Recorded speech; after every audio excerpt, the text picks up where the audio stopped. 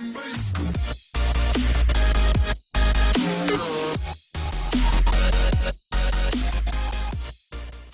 avalanche at the French ski resort of Valfrejus has killed a Dutch tourist, while 2 others remain missing, according to local police.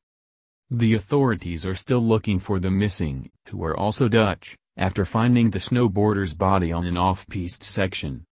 The avalanche struck on Tuesday. The alpine resort is in southeast France, near the Italian border. The 3 men are reported as aged between 20 and 25. A friend of the snowboarders had received a phone message from one of the group saying they were lost, Dutch media reported.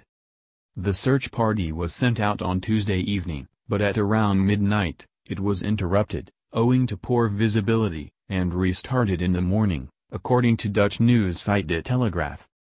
On Tuesday, an avalanche also struck the French resort of Tindas, but all those on the slopes were reported safe after initial reports said several were buried. 4 snowboarders were killed during another avalanche in Tindas in February. In January 2016, 5 French Foreign Legionnaires were killed on a training exercise in an avalanche near Valfrejus.